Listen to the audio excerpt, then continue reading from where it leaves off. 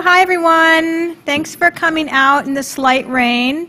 Still nicer here than in DC. I'll just make that point. I'm Jennifer Steinhauer. I'm director of the speaker series here at the Institute of Politics, and we're pleased to welcome you to tonight's conversation about the upcoming 2022 midterm elections, moderated by CBS News chief political analyst John Dickerson. Before one of our students formally announces our guests, I want to just mention a couple upcoming events we have at IOP and go over a couple of housekeeping notes. On October 10th, IOP Director David Axelrod will interview Cody Keenan, who served as President Obama's speechwriter, for a live taping of the Axe Files. That will be at the Rubenstein Forum in University Room B, beginning at 5:30. On October 11th, David will also launch a multi-part series also focused on the upcoming midterms. The first event will feature pollsters Tony Fabrizio and John Anzalone, along with Republican strategist and former IOP Pritzker Fellow Sarah Longwell. The event, known as Hacks and Acts, will take place in the IOP living room at 3:30. And on October 12th, journalist S.E. Cupp will convene a diverse group of experts to unspool the history of gun use in the United States. This event, featuring author Ryan Busey, Midwest Regional Director of the National African American Gun Association Chad King, and University of Chicago Law School Professor Allison LaCroix, and that will be in the Rubenstein Forum, University Room B, beginning at 5:30. After today's moderated discussion, we'll open the floor to take questions from you in the audience. Please line up and ask your questions, which end in a question mark, at the microphone. And as usual, we will give priority to the first questions to our students. For now, please make sure your phones are on silent, and we will hear our formal introduction of our speakers and moderator from Annalise Escher, a Wisconsin native and an MPP and MBA second-year student. Please join me in welcoming Annalise. Thank you. Hello and welcome to Looking Toward the Midterms, a panel discussion and real-time analysis of where the upcoming 2022 midterms are headed. As Jennifer mentioned, my name is Annalise Escher. I'm a current second-year student in the Joint Masters of Public Policy and MBA program here at the University of Chicago. I'm focusing on finance and economic policy. I'm originally from La Crosse, Wisconsin, located in Wisconsin's 3rd Congressional District, which is a pretty contentious swing district this year, so I'm very interested to hear today's conversation. We have 3 excellent voices on this afternoon's panel. First is Jazmine Ulloa, who is a national politics reporter for the New York Times, where she covers congressional races and American politics. She's previously covered state and national elections at outlets including the Boston Globe, Los Angeles Times, and she's a recipient of the 2020 Robin Van Toner Prize for Excellence in Political Reporting. Nathan Gonzales is editor and publisher of Inside Elections, a nonpartisan source of analysis on House, Senate, gubernatorial, and presidential elections. And he's also an elections analyst for CQ Roll Call. Liz Smith is a political strategist who served on Pete Buttigieg's 2020 presidential campaign and Barack Obama's 2012 re-election campaign. She's the author of New York Times bestseller Any Given Tuesday, a behind-the-scenes look into American politics. And finally, today's conversation will be moderated by CBS News chief political analyst and New York Times bestselling author John Dickerson. Please join me in giving a warm welcome to our panel.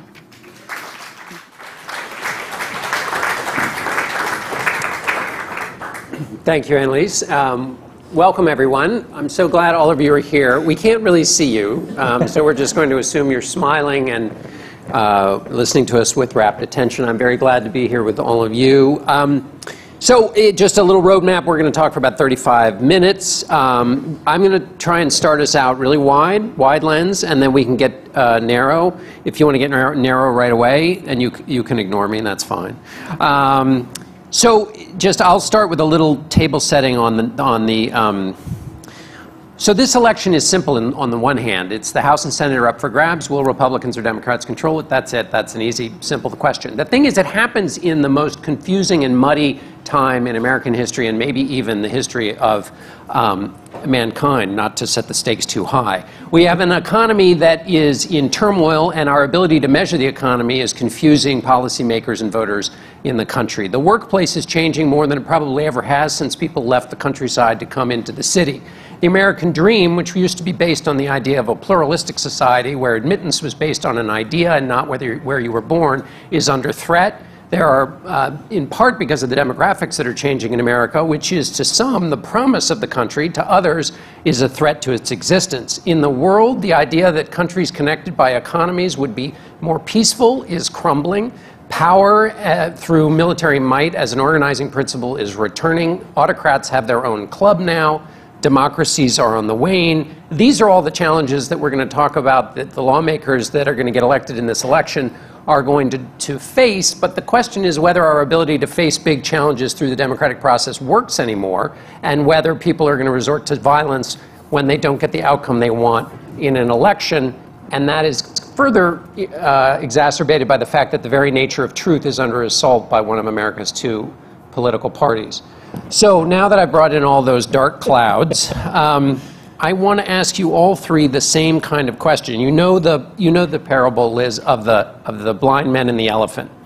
The blind men touch the elephant. Each one is touching a different part. They each give a different description of the elephant. So let's assume the election is the elephant. Okay. Each of you give me your view from whatever vantage point you want. What's happening in this election right now? Well, I think every time I do this, every 2-4 years, I'm asked about this, I always say, well, this is the most important or the most turbulent election of my lifetime. And this time I really, really mean it, though. And there have been this has been such a roller coaster of an election that has been defined by these massive events that have led to massive swings in public opinion. And the first one that I would pinpoint was the Afghanistan withdrawal and the sort of chaos that surrounded that. And generally you would think, okay, Afghanistan withdrawal, that's going to affect federal races, it's going to affect, U.S. Senate, Congress candidates. But I talked to a campaign manager for a county executive running in Long Island in 2020-21, and they said that they could pinpoint when exactly their numbers started to tank. And it was right in the middle of that withdrawal, because that's where you just saw Biden's numbers start to collapse. So you had that, and then that sort of set us on a trajectory where it looked like Democrats were going to get absolutely hosed in the midterms. But then you have this like traumatic thing, this sort of divine intervention, or I'm pro-choice, so whatever the opposite of divine is, with the Dobbs decision, which is as big as a game changer as you can get, really, in an election. Not quite on the level of like a 9/11, but it really did shift the terrain. And it felt like, wow, with Kansas, with New York 19, that Democrats were really on the upswing. But now there are just smaller things, but where I feel like the election atmosphere is shifting. And I talked to a friend on a battleground House race the other day, and he said, we will win, but there are two things that keep me up at night. Gas prices and COVID. And the problem with that is this. There's an OPEC announcement yesterday, which is that they're going to, cut back on the oil that they're releasing, so that would naturally potentially lead to a rise in gas prices. And it looks like that we are in store for another COVID surge. And so those are two things that are completely out of our control, and that could really help this election swing back and revert to what you traditionally think of as a midterm election, where the party in power gets destroyed. Trounced, yeah. So we have many things, issues in there, gas prices and COVID, also the issue of nationalized elections. So you raised a lot of things we're going to touch on later. Your turn with the elephant. Yeah, my perspective is as a political handicap or analyst trying to figure out what's going on, which is a very easy thing to do. And I thought for a year and a half of this cycle, we were going to finally have a fairly typical election. Right. Midterm elections or a referendum on the president. The president, after Afghanistan, has had terrible to mediocre job rating. President's party is going to get thumped. Let's go through with it, live to the next election. And then Dobbs and some of the things that Liz talked about created an uncertainty. It's not as much just a referendum election. Now it's a little bit more of a choice. And that muddies the waters. And so I'm looking at it from a perspective, not just trying to figure out what's going on, but what's the reliability of polling.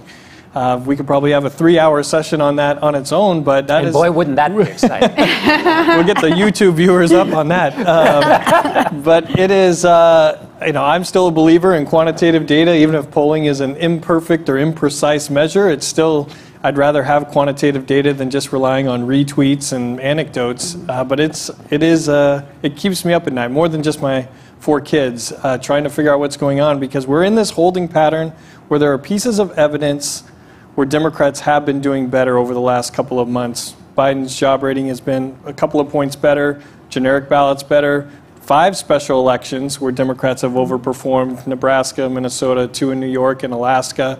You start to think maybe this is going to be an atypical midterm, but when we look at the House battlefield, the 75 races that we're focused on, we haven't seen a dramatic shift toward Democrats. That we sort of, you start to put together that picture on a national level. We haven't seen it at the individual district level, and that's really what matters. The national generic ballot doesn't matter as much as what's happening in these individual races. So, Jazmine, you've been on the ground in these states that we're all going to be obsessed with. What does the election look like from your vantage point? Yeah, I was going to just actually start with that. I've been kind of crisscrossing the country, Alaska, Michigan, Arizona, watching these events unfold on real time and trying to take the temperature of voters on the ground as they're happening. But I've been really fascinated and most interested in looking at the use of the border as a political tool, which is really a staple of American politics, right? The arguments in favor or against immigration haven't really changed in the last few decades, and some of them even go back further to the 1910s and the 1920s when Mexican blue-collar workers were crossing over to work in the fields and lay railroad tracks. We were hearing the same kind of rhetoric, and so it's waned, and then it comes roaring back through time, and we're in one of those moments where it's just really hitting a fever pitch, and that's been something that's really interesting to watch. Is what's different now is the volume, the intensity, the reach of candidates who are talking about the border, talking about echoing this anti-immigrant sentiment in states really far from the border. Senators like Marsha Blackburn in Tennessee saying every state is a border state. So looking at the space that occupies in Americans has been important to me, and it's been important because it hits to me. It kind of goes to the root of why our democracy is so fragile, which is what you kind of mentioned at the beginning, is that fear of the demographic change, fear of a changing nation. And I hear it from voters. I hear this sentiment from voters across all these trends that we're talking about. And you're probably hearing about it in Michigan as well as Arizona, right? And Arizona? Ohio, yes, right. and Alaska. So let me stay with you for a second, Jazmine. So talk a little bit more about the immigration issue, both as it's used as a political weapon, but then also as it relates to, because I know you've done a lot of work with looking at the Latino vote. There's so much sloppy, blunt analysis about the Latino vote on this issue and then just more broadly. But talk about how the issue is used by Republicans mostly, and then also how it intersects with the Latino vote in different places. Yes, so the issue, how it's being used by Republicans in this moment is to say our borders are unchecked, and all the the ills in American cities are stemming from the border, the fentanyl, the immigrants that are going to take your jobs, and not only your jobs, but and this is a lie, vote Democrat, right? So that's been a common conspiracy theory that's been spreading. And then what was the second part of that question? Oh, Latino voters. Yeah. So what's been interesting about Latino voters is that for the longest time, Republicans thought that in their outreach to Latino voters, this type of rhetoric wouldn't resonate. And what is happening now is that not only is it not resonating, in many cases it is becoming a motivating factor. So it's drawing Latinos in who share that anti-immigrant sentiment. And so I think that has confused and shattered a lot of misconceptions about Latino voters. Yeah. And we can talk about the broader picture as well. But. Right. And Nathan, I want to get your thought on that in a second, but let me go to Liz first, which is, Liz, I want you to either embrace or destroy a theory I've had for a while. And this is just on the raw politics. So exciting. Yes, I know. It's, we're going to take immigration for the moment, but this could be true of others, which is there is the debate about immigration, and you're a Democrat or you're a Republican.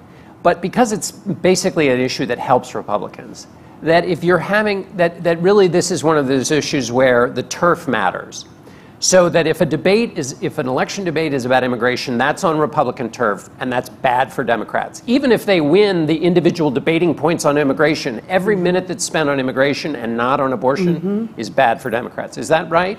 I'm going to embrace that, yeah. Well, excellent. We have a moment of consistency No, here. you know, and I really, that's, and I'm a naturally nervous person, and that's when I really started to feel a little bit like a nervous Nelly about the sort of trajectory of the election changing, because Democrats had so much momentum, and Nathan walked through all the races that Democrats had won, and whether Kansas, Alaska, New York, and Minnesota, I think you said, and it felt like the wind was at our backs, and for the first time this cycle, it really felt like Democrats were able to turn the election from a referendum into a choice, and where we were saying, not just like judge us on our job performance, like look at the Republicans and how extreme they are on abortion.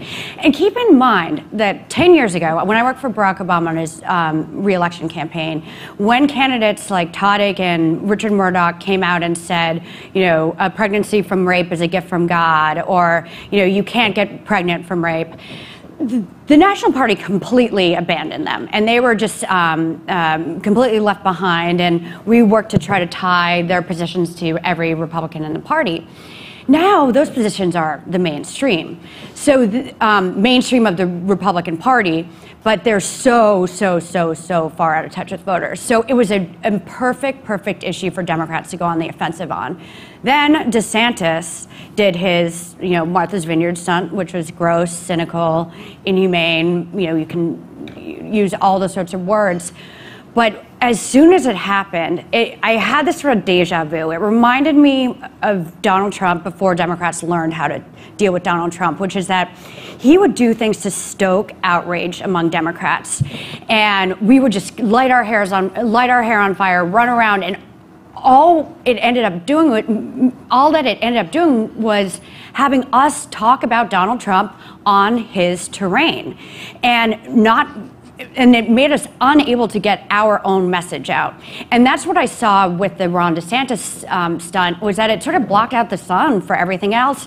And it certainly took us off of talking about our strongest issue, abortion, and instead talking about immigration, which is an issue where Republicans have a 20-plus point, advantage with voters over Democrats. And so, yes, we can win the little debate points against Ron DeSantis, but if we are talking about immigration going into this election, we are losing.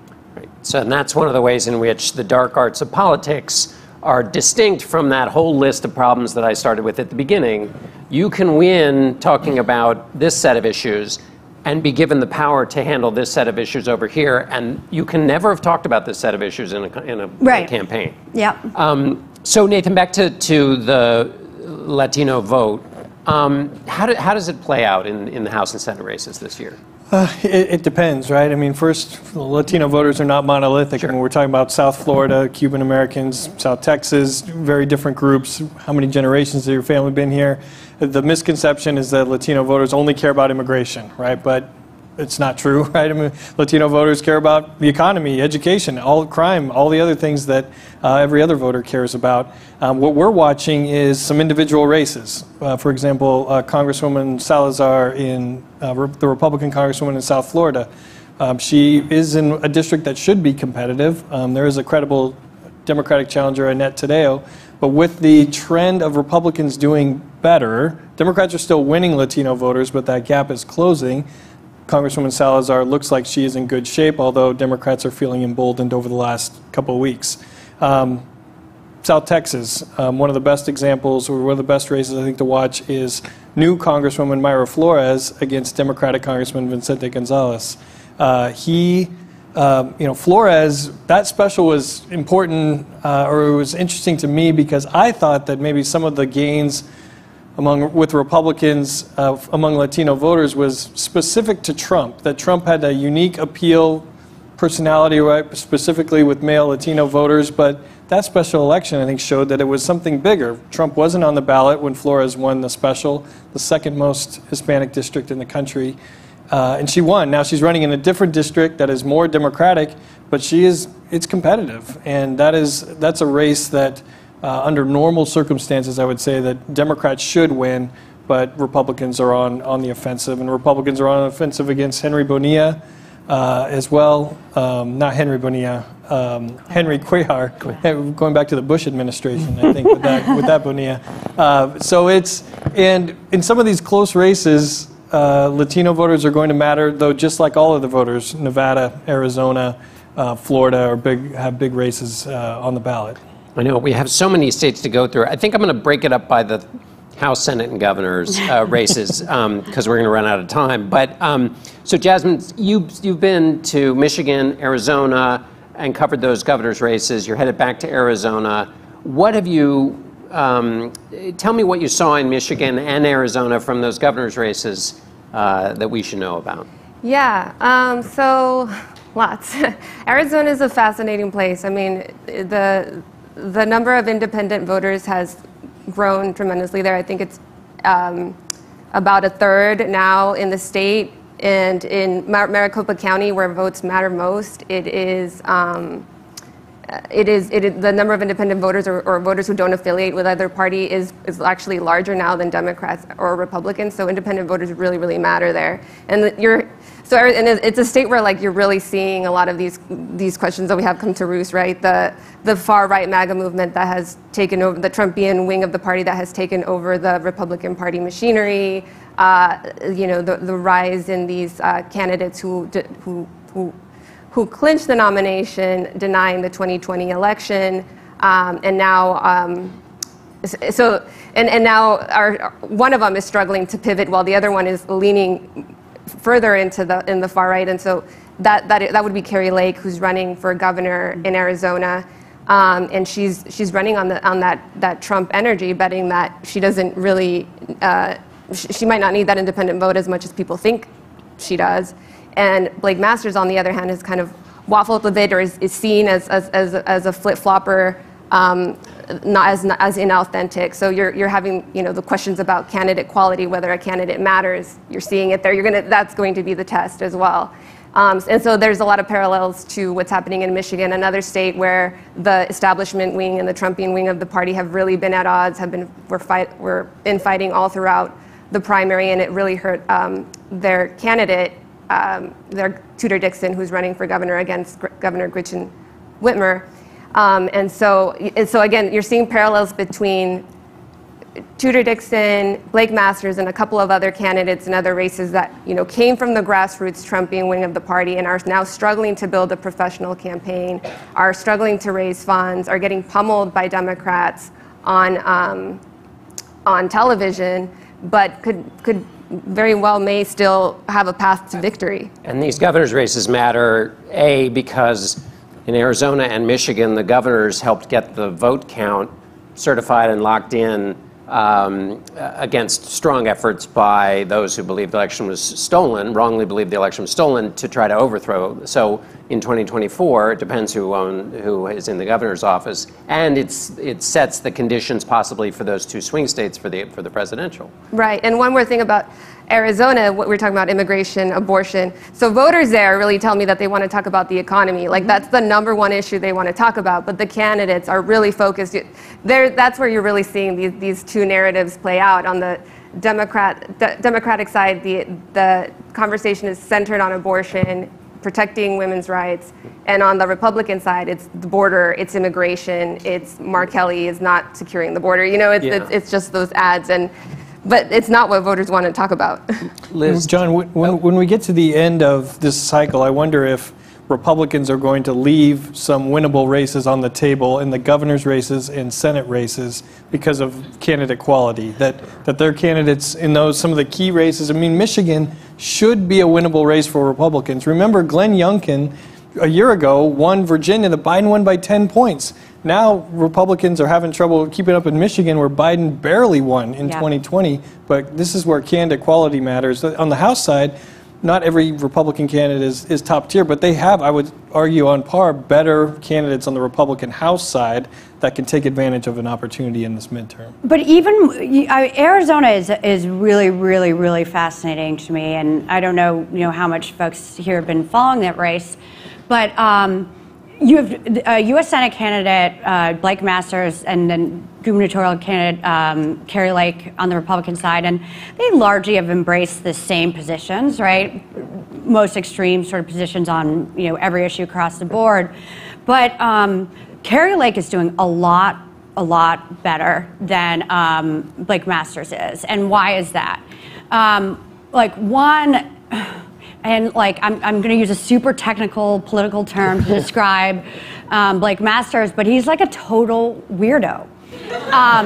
And he is someone who, in his free time, dabbled in 9/11 trutherism, he said weird stuff about, oral contraception, and is someone who is just not great in front of a crowd, not great at interacting with voters. But Kari Lake, and I disagree with all of her politics, everything like that, but she does have this thing that Donald Trump had, which is this sort of feral magnetism to her. And when she goes out in campaigns, she doesn't apologize for anything. And how she is different from a lot of these other candidates who are, definitely on the weirdo spectrum of this cycle is that you see them avoiding the media. You see them hiding from debates. You see them hiding from the public. And she goes and she does media up the wazoo. She makes herself accessible to voters. She challenged her opponent, Katie Hobbs, to do debates, and Katie Hobbs turned the debates down. And so she's been running, even though she's in line with sort of the extreme positions, stylistically she's been running very, very different from a lot of these other candidates. And I think it's going to be a fascinating thing to watch, because I think that might be a race where you do have, sort of a split thing.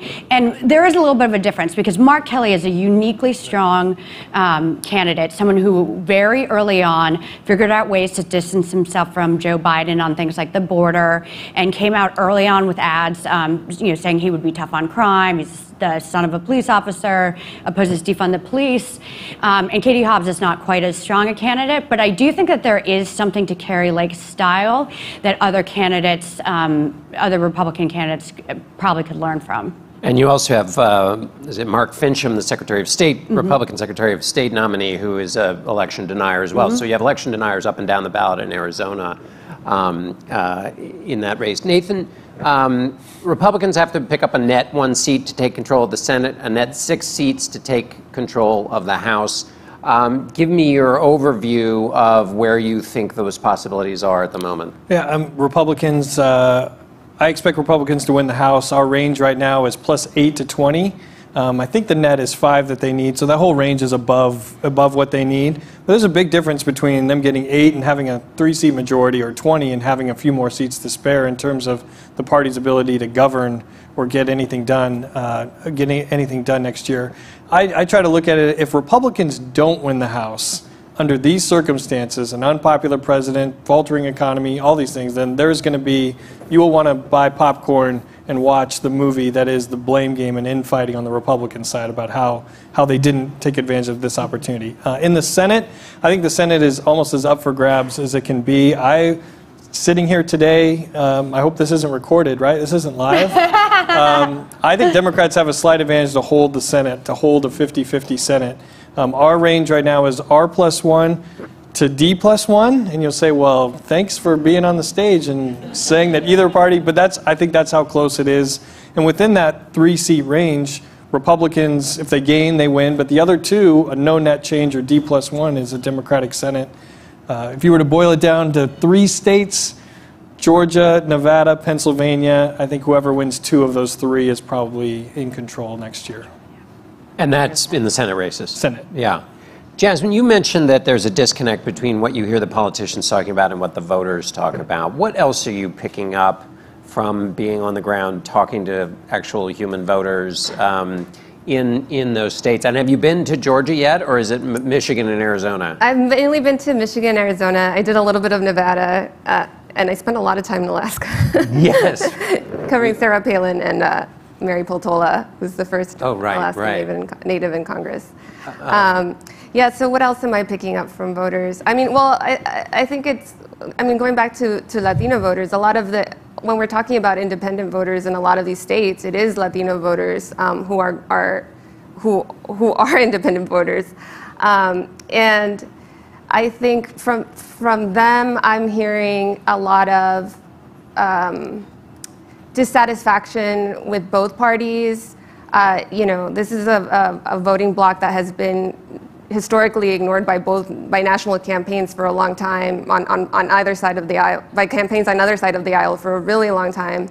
And so a lot of people are frustrated with Biden, especially in Nevada. They're frustrated with Biden over the economy, with the COVID restrictions, with the not the mask mandate so much, but the COVID restrictions that led to like business closures, and they really felt the pain of that. But that's not necessarily driving them over to the Republican side. So I am hearing a lot of that. And yeah, and I would say that across the board. I think we were talking about this at the beginning. Is I just don't know if we truly understand how much the pandemic has had an impact on people yet, and not just on people, but on the campaigns themselves. Like a lot of campaigns are not holding as many debates as they're used to. They're not allowing reporters in some events anymore because they can speak directly to the base. And then also, I think spending all that time at home has driven a lot of people into these conspiracy, you know, these rabbit holes online that I'm hearing more of the conspiratorial element in society that I wasn't when I was out in California in 2018 covering the midterms ahead of, you know, in the middle of the Trump years. Right. Liz, if you were advising candidates, as you mentioned earlier, the president's party takes a pounding. I think it's an average of 28 seats lost since World War II. And a president who's under 50%, I think they lose even more. So history would suggest Democrats are in for a pounding. As you mentioned with gas prices, every time somebody goes to the pump, they've been down, but there's if OPEC is cutting 2 million barrels a day, even if it's 1 million barrels a day, that might put pressure on prices. They're certainly seeing it everywhere else. What would you advise a Democratic candidate who's got voters who are basically seeing a negative ad every time they check out at the grocery store because prices are high, or every time they fill up their car? How does a Democratic candidate get around that problem? Well, look, I think voters generally don't like when politicians like piss on their leg and tell them it's raining, you know, and like you like can't. If people feel something, sorry for that. No, it's the reason I asked the question. This is not live. It's okay. It's not. No. But you. Like, if someone feels something, you can't tell them that something they feel isn't real. It's like Democrats sometimes fall into this trap in crime when we're like, well, statistically, if you look at it, it's down over a 2-year average or this, that. No, if people feel unsafe, they feel unsafe. And we need to understand where they're coming from, acknowledge that they feel unsafe, and then say, okay, well, this is what we're going to do to help you feel less unsafe. And with Democrats, what I advise Democrats to say, what I would advise other Democrats to say, is to acknowledge the pain that people feel. And, you know, it's not just, you can't just go and say, oh, well, gas prices have fallen for X number of months. And, you know, I know that that the decrease sort of flatlined recently, but you have to acknowledge the pain that they feel with gas prices, with inflation, and talk about the ways that Democrats are working to, you know, alleviate costs for people. So, you know, whether it's allowing Medicare to negotiate for lower drug prices, capping the price of insulin, you know, doing things like importing baby formula, whatever it is. Democrats are actually trying to help alleviate costs. Republicans across the board are voting against all of these things. And why are they voting against these things? It's one, either because they don't care about you, they do not feel your pain, or two, because they know that if they vote against these things, that make people's lives better, that help alleviate the pain, that might give Democrats a little bit of a boost going into the midterms. And no matter which one it is, it's bad. And so I think what Democrats need to do is to speak to people, but make clear that there's a choice in this election, and at least Democrats are trying, whereas Republicans are obstructing relief at every turn.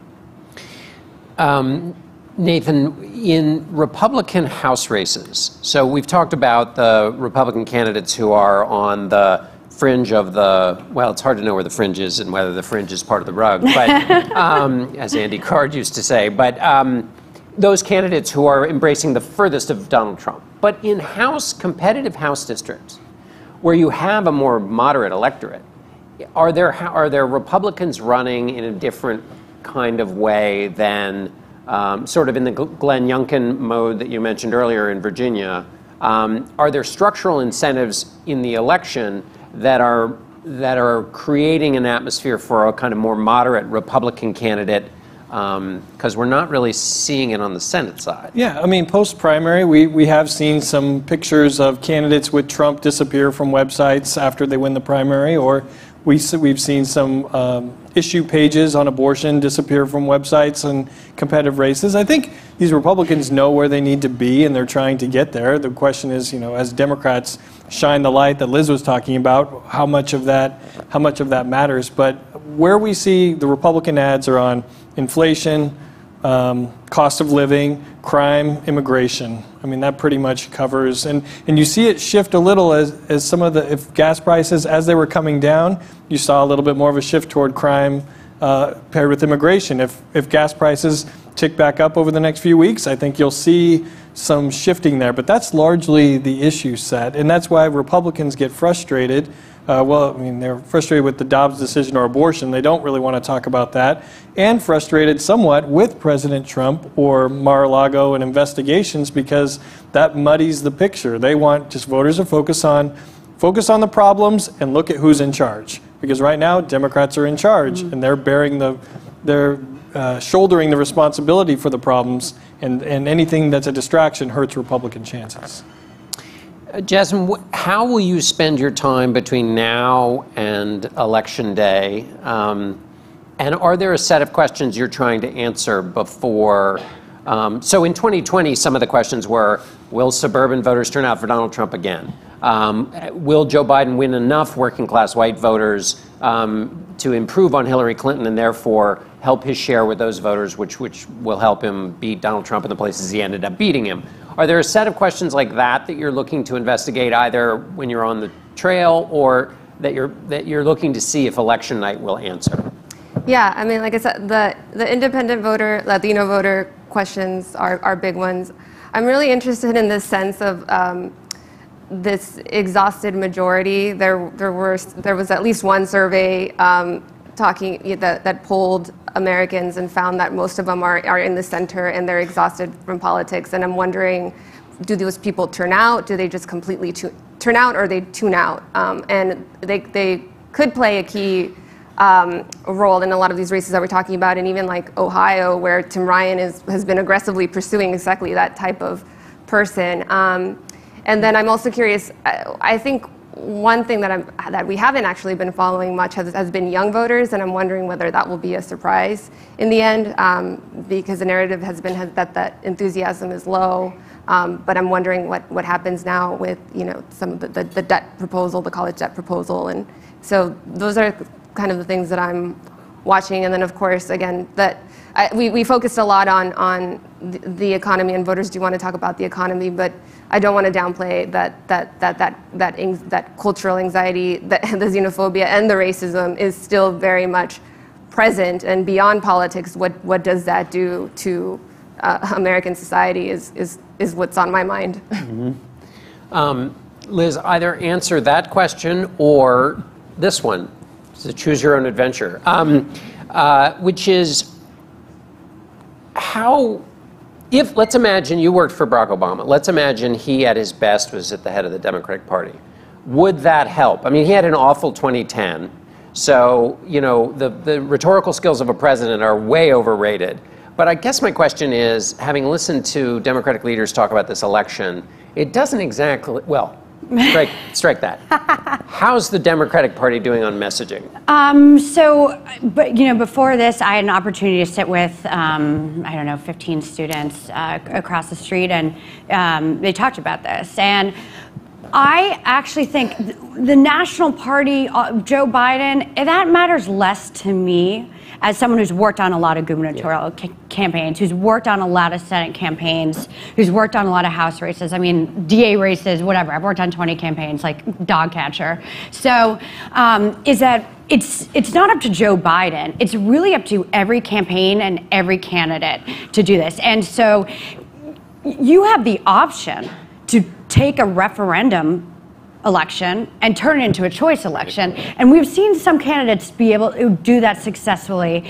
And I don't know if it's going to be enough to put them over the edge. But a great example, I would say, would be Tim Ryan in Ohio. Yeah. He has just been beaten J.D. Vance with a 2x4 for months, saying that, this is a guy, we're both sons of Ohio, but I never turned my back. This guy went to Yale, he moved to San Francisco, he's heading all that elite checklist stuff.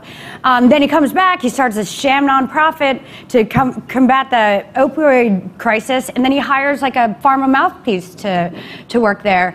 And also while he's doing that, he's defining himself as, a voice for the working class in Ohio. And doing something that Barack Obama did smartly, because sometimes when we think of how Barack Obama won, you think of the Obama coalition, when really it was, he had the Obama coalition, black, brown, younger voters, but he also won states like Ohio because he was able to cut into Republicans' margins in more rural areas. And so it's up to candidates. Right. No one at the top is going to save us. So it's that's why people like Mark Kelly, Warnock, Tim Ryan, I think they're running really smart campaigns and being able to do that. And Fetterman's doing that to Oz. And Mastriano, not Mastriano, Shapiro in Pennsylvania has done a great job. Right. Although I do think it's possible, let's say someone like, Pete Buttigieg, goes out and talks on Fox News, and his ability to switch a conversation to make it a choice and not a referendum is something then candidates go and copy. That was my only point about a national. It's okay. You don't. I know you're a fan of his. And we're running out of time. So, all right, Nathan. Last question to you before we open it up for Q&A. I'm going to ask you a version of the question, which is, what questions do you hope to see answered, or are you looking to have answered in the next 5 weeks or less than 5 weeks, and/or on election night? And you can be as granular as you want. You can say, is the Abigail Spanberger race, that's what I'm looking at because that'll tell me early in Virginia how the rest of the country's going to go, or whatever what question are you looking to have answered? Well, a big question is this going to be the last election that we have polling ever again? I mean, we're going to have a good idea of whether polling is sort of permanently broken or not. My actually working hypothesis is that, and maybe it's a naive trust, I think it's actually going to be pretty good in leading us in the direction, in part because Trump's not on the ballot, which I think skews things a little. Two, I think there are some bellwethers on the East Coast that hopefully we get early results, like Spanberger. I think she has the edge right now. If she ends up losing, then I think that's probably a bigger night for Republicans. Or you can move just up the road a little bit to Maryland's 6th district with Congressman David Trone, who extremely wealthy. It's a district that Democrats should win, but it has a lot of rural area going out to western Maryland. And so if Republicans are winning that type of race that they're not supposed to win right now, I think that would be a big night. I'll give you one projection that I hope I'm very wrong on about this election, is that I think post-election we are in for a little bit of chaos. I mean, I think we have taken for granted the voting, casting of ballots, and the certification of these elections, and I think we're going to see. Let me give you one example, and I won't monopolize this. In the primary in New Mexico, in Otero County, there was an election commissioner who said, I don't agree with these results. They just don't look right to me. I'm not going to certify it. And there was no quantitative basis for that, but the court stepped in and said, no, you need to certify the election. It was certified. Everyone went on their merry way. I can foresee that playing out over a couple dozen places where you have local officials who would just say, no, this doesn't feel right to me, or this happened, and then if we have delays in certification well, you have candidates who haven't even committed to accepting the results. Right, exactly, yeah. in House and Senate, depending on how close it is, do we know who's in control of the House or the Senate, depending on these delayed certifications? So I hope I am very, very wrong. I'm concerned that that's where we're headed post-election. I mean, the Post has a piece up right now that the majority of Republican candidates are election deniers from the last election. So you can imagine some portion of those candidates, if they lose, will raise that again. And then keep in mind also the DLCC, they do the state legislatures, they tracked, and there are hundreds of people running for state offices across the country who were actually there at January 6th. Yeah. So you have people who were actively a part of that violent attack on the Capitol. Oh, there are House candidates, multiple House candidates too. Yeah. I mean, It's not Doug just state. Mastriano was there. Right. All right, let's open this now to questions. Where is the microphone coming to you? I think it is. Kate, okay, I think right there in the blue. Yes, you. I was just wondering. Oh, I think you want to go to the mic so we can all. Yeah, so I was wondering, do you think that DeSantis has what it takes to win the Republican nomination, or is he too small, too effeminate talking, too toxic? Do you think that when Republican voters see more of him, they'll be oh, never mind? Let me add, so the question is, Ron DeSantis, a possible presidential nominee. One thing, let me add for whoever wants to grab this, DeSantis has an interesting, so George W. Bush and Chris Christie ran for president when they were up for re-election, but they had cakewalks. So that's a little bit different for DeSantis, although he's 7 points ahead of Chris at the moment. So his race may not be that big a deal. But who wants to take on the DeSantis? I'll start, because I'll do this quick. Because I followed Christie very closely. I'd worked for John Corzine in that race when Christie first won. And I think DeSantis is facing a very, very tough decision, right? Christie decided not to run in 2012, and then ran in 2016. And by 2016, if you want someone who's offensive, gross, whatever, you're not going to beat Donald Trump. So his shtick just wasn't going to work then. And I think the consensus is that his window was 2012, and that's when he should have run. And with DeSantis, there is a fear in his world that if he doesn't take this opportunity, that it's gone, that, at some point being governor takes a toll on you. As for how well he wears, I mean, if you read the profiles of him, if you talk to people in Florida, if you talk to people in Congress, he's not a particularly likable guy. He's not a particularly gregarious guy. He doesn't do the glad handing. And I mean, you know what it takes to run for president. When you're in Iowa, when you're in New Hampshire, you're talking to a crowd of 15 people, and you need to act like everything they're saying is the most funny, exciting thing you've ever heard. Then you got to go and sit down with a podcaster who only has 10 listeners. And I just don't think that Ron DeSantis has that in his DNA. And to anybody who might say, well, neither did Donald Trump. Donald Trump was a star. Yeah, he was a star, but he is a good glad hander, though. And he did do a lot of, and over time, if you look at the beginning of the 2016 race, and for most of it, he did a lot of media and a lot of one-on-one media, but he certainly scaled back as president. Right. Okay. Oh, good. We have a line here. All right. Fire away. Hi. My name is Malia Allen. I'm a fourth year in the college.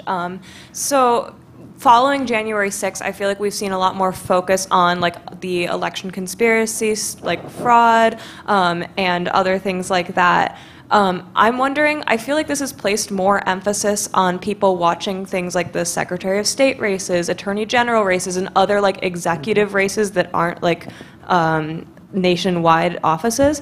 I was wondering, do you think that emphasis is relevant? How much power do these offices have? How much should we really be looking into this for all of you guys?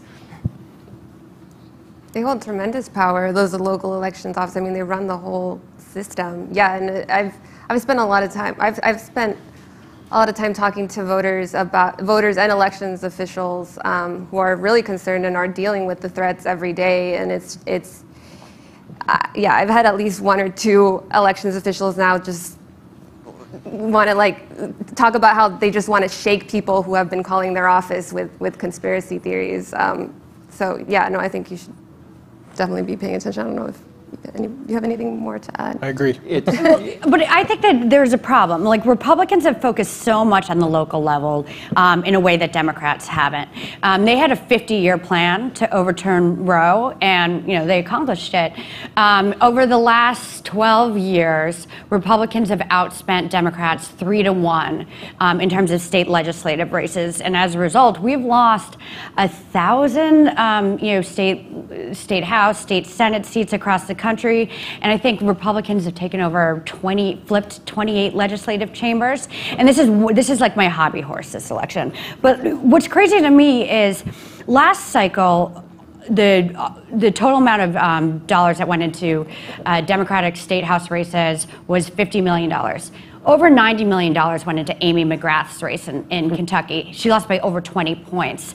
And it's really, really important to me and for the Democratic Party that we stop acting like congressional and Senate races and the presidency are the only races that matter. Because where the crazy stuff, where the breeding grounds for extremism are, it's in these state capitals. And just one other quick thing on secretaries of state. The voting procedures are kind of arcane, and they require a lot of specialized knowledge. And it was Brad Raffensperger's understanding of that specialized knowledge that allowed him to keep swatting back the fantasies and conspiracies and madness that he was being pelted with, because he knew how to run what he was doing.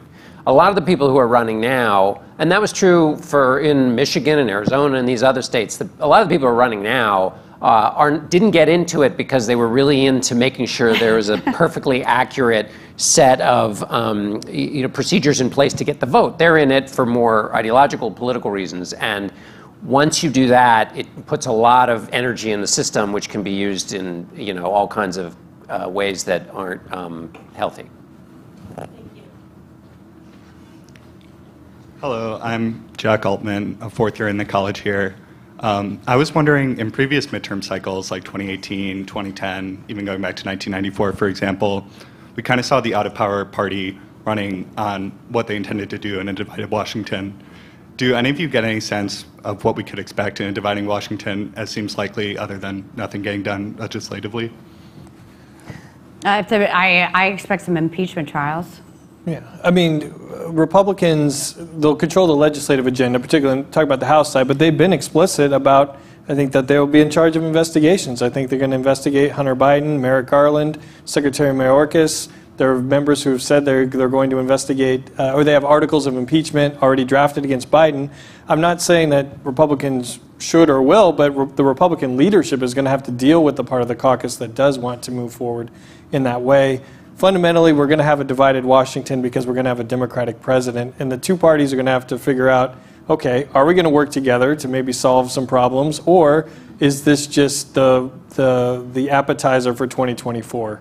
And neither party, I think Liz said at the beginning, neither party wants to give the other side an upper hand in the next election, and that's what potentially working together at the legislative level in 2023 or early 2024 would do. So I start as skeptical that we're going to see a lot because it'll be divided.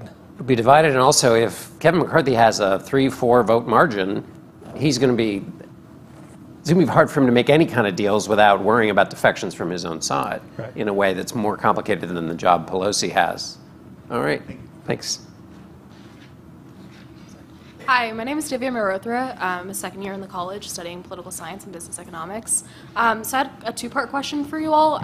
The first was, I know you've been talking about like state legislative races. Are there any other types of races that aren't congressional and aren't state legislative that you're paying attention to in this cycle?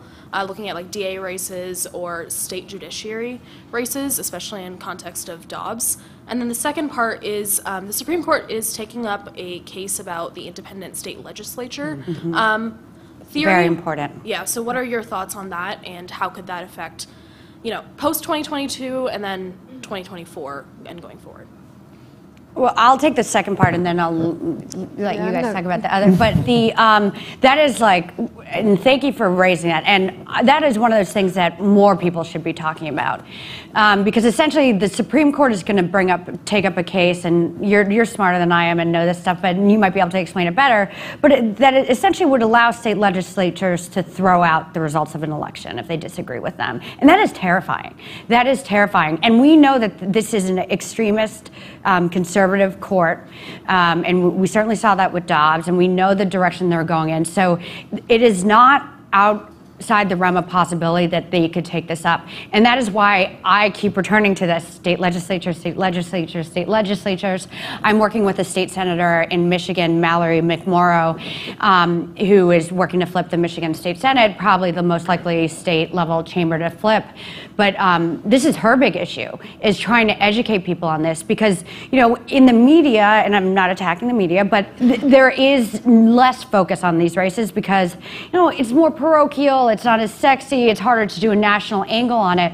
But if the Supreme Court does this, like, woof. Hoo boy. And so that is something I would encourage all of you to go home and read about and think if there are state legislators that, if you are, I don't know if you all live here or in other states, or if you have family members in other states, talk to them and say, this is why it's really, really, really important to make sure that you cast a vote against an election denier, because that person then could be responsible for making sure your vote doesn't count if they disagree with it.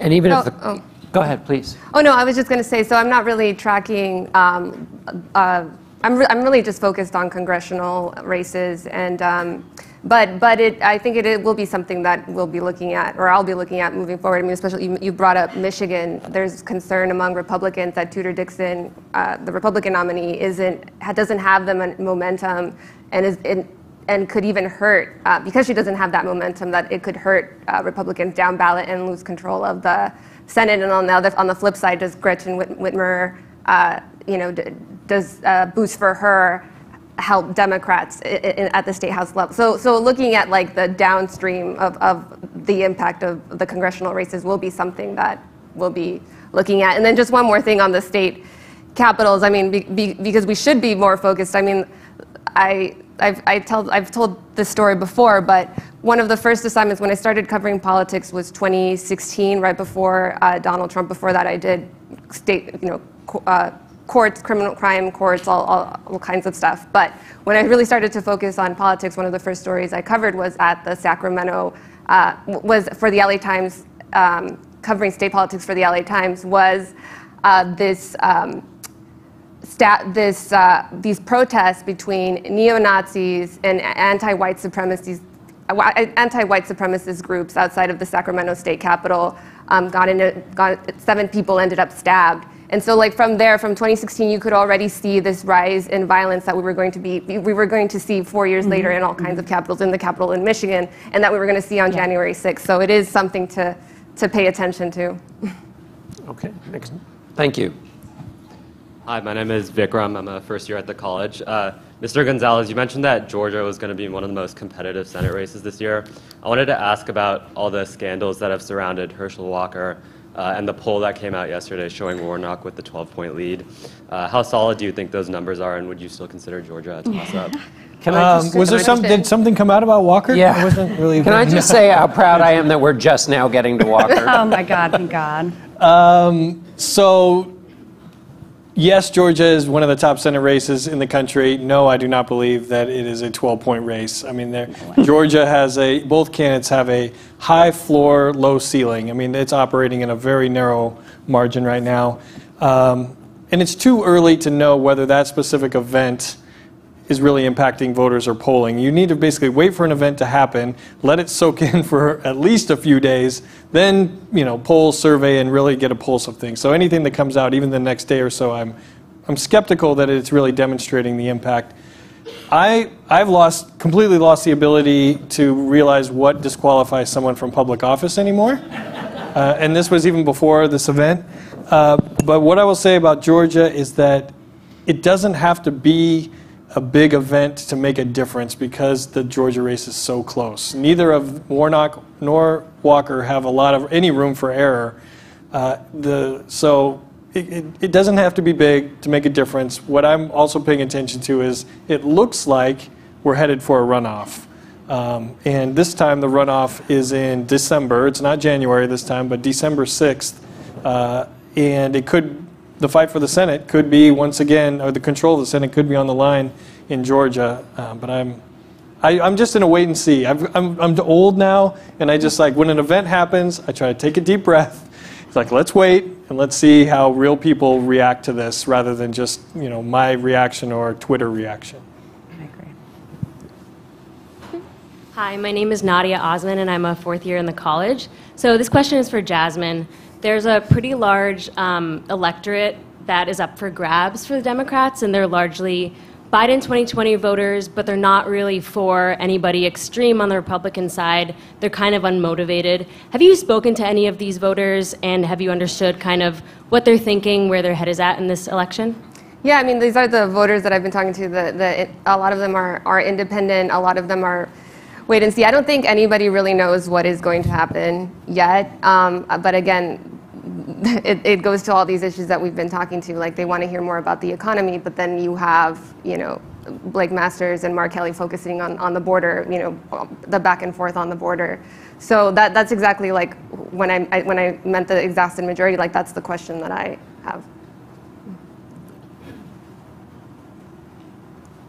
Hey, thank you for your time. I'm Rohit. I'm a grad student at Harris. My question is that we've been talking about the rules of the game a lot. The Secretary of State elections, election denying.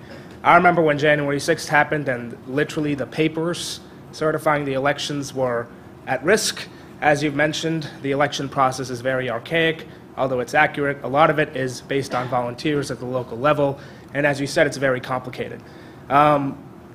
This may be a little unfair of a question, but how do we reform it in a way that is sustainable? And you spoke about political violence, and you spoke about that increasing. Can we even get to a point where we can make rules in a sustainable fashion that both sides would accept? Is that even possible? Thank you. Gosh, thinking out loud in front of an audience is a great thing to do. I am not convinced that the system is broken. I mean, I don't think it's perfect, but I think the problem is now that it's become even more political. It used to be one of the only things that was sort of apolitical. There's politics in everything, but how we actually voted and access to voting and counting and certification, those were not partisan issues, and now it is. And so the reforms, if they're going to happen, I guess I would leave it up to people to decide whether, but it's going to have to happen at an individual local level, at the state level, because that's how our process works. And but I've seen just from reforms in general, if it's complicated or people don't understand it, their first instinct is to vote no until maybe they fully understand. So some of it might take a couple of times, like redistricting in California. Governor Schwarzenegger proposed redistricting reform with some retired state Supreme Court justices. It got crushed. It wasn't even close, and it took a couple of cycles, and finally then there was the Citizens Redistricting Commission. But because it's a complicated process, it took a while to really get passed. The people who study election systems actually think that this last election was a triumph, actually, because it was in the middle of a pandemic, there was massive turnout, and actually the amount of actual fraud was very low, and that the systems were able to be double and triple and quadruply checked because of all of the kind of belt and suspenders that had been put in place. So I think I think what you were maybe saying, or what I heard you say at first, was there's the question of how to fix the system, but then there's the question of how do you fix a system when I read that clock and it says 6:37, and Nathan reads it and says it reads 7:37. That's not about fixing the clock. Right, yeah. That's a question of whether everybody engaged in the debate is operating in good faith. And at the moment, you have a significant number of people who are lying about the last election. And so it's hard to have a reform in that context. Thank you. Hi, I'm Jacob. I'm a first year at the college, and you guys have talked a lot about kind of the conditions of the election, like things that have happened, gas prices, this and that. Though Biden has made some substantive policy decisions, especially a couple recently, like student debt, and just today he dropped some news that he was pardoning all people convicted of federal marijuana possession and maybe changing the schedule. And those are pretty clearly like trying, good things, but also trying to appeal to like the common person. How effective do you think that those will be in trying to, put a finger down in what is definitely a very chaotic, turbulent set of conditions?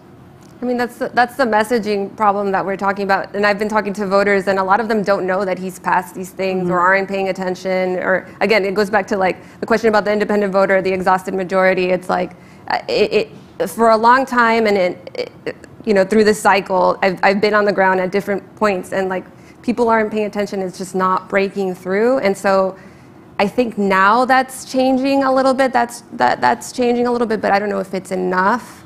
And I don't know if anybody else wants to add more to Liz, why aren't Democrats more grateful for their president?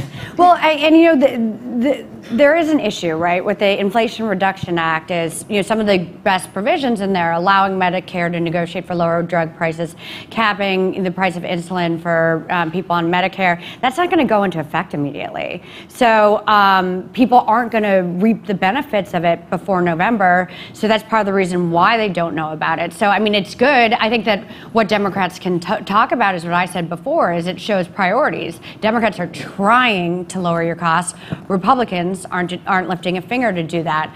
The announcement today obviously was huge, historic, and that's something that people are going to feel immediately, and can change a lot of people's lives. So I can't say that I've seen any data research on it. I know generally it's a popular position. I don't know how much it motivates people, but it is a massive number of people whose lives it will affect immediately. So we could see, we could really see, and disproportionately, it's black and brown voters, and so. It could be a help to Democrats. I just don't know. This just happened this afternoon. And if we could add quickly, one of the major things at the beginning of the administration, the COVID Relief Act, it happened at a time though where we were facing inflation. So something that was passed and meant to help the American people, a lot of people just said, oh, that's more spending, and we have an inflation problem, and then that just kind of, it turned what should have been an asset for Democrats into a liability, even though the motive was right. I'm being told we can only take 2 more questions, so thank you for that, and sorry to those who were patiently in line. Hi, I'm Tyler Shasteen. I'm a first year in the college, prospectively majoring in law, letters, and society and economics. And my question's for Liz. As a Democratic strategist, I'd like to get your take on this. So in states like Pennsylvania and Illinois, we've seen the Democratic Governors Association put a lot of money behind Republican candidates that are election deniers, such as Doug Mastriano and Darren Bailey in Illinois. And so do you think that doing that can end up biting the Democrats in the butt in November? We've talked about how important governors are in certifying elections and making sure things go smoothly. The other day, Jen Psaki defended this, saying Democrats have to do whatever they can to win these elections. So I'd like to get your take as a Democratic strategist on bolstering these people's chances and their name recognition. Right. Well, it brings to mind, and one of my favorite phrases in politics is, politics ain't beanbag. And you got to play to win. And I understand it's not pretty. I understand it muddles the message a little bit. And sometimes some of these maneuvers make me feel a little bit queasy.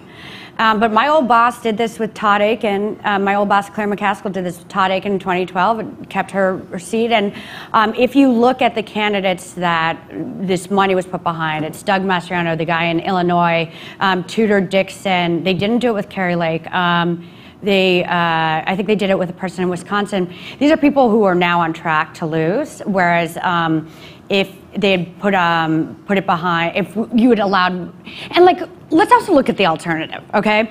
In Pennsylvania, you had Doug Mastriano, but the #2 candidate was Lou Barletta, who was literally a fake elector for Donald Trump. So your choice there, you didn't have some guy who was some beacon for democracy and fair voting, right? But I really do think sometimes you got to play to win. Sometimes it isn't pretty, but I would rather win, play with fire, but then win, and I think we will in those races.